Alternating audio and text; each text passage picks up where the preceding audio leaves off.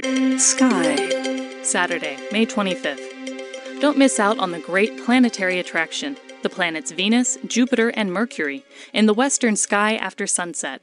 When 3 planets come together occupying less than 5 degrees of sky, the grouping is called a planetary trio. This month's planetary trio is the first since May 2011 and the last to take stage until October 2015. A typical binocular field covers about 5 degrees of sky. If you have binoculars, take them along with you to see Mercury, Venus, and Jupiter snuggling up together within a single binocular field. If you don't have binoculars, view this planetary attraction with the unaided eye. All 3 planets will be within 3 degrees of one another as dusk falls on May 25th, 26th, and 27th. That's about the width of your thumb at an arm's length. Look for all 3 worlds to pop out into the deepening dusk around 40 to 60 minutes after sunset. With binoculars, you can spot the planets all the sooner. Venus is the brightest of the threesome, followed by Jupiter and then Mercury.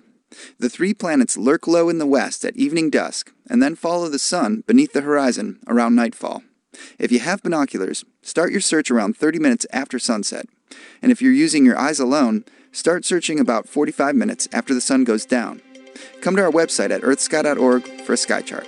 EarthSky is a clear voice for science. We're at earthsky.org.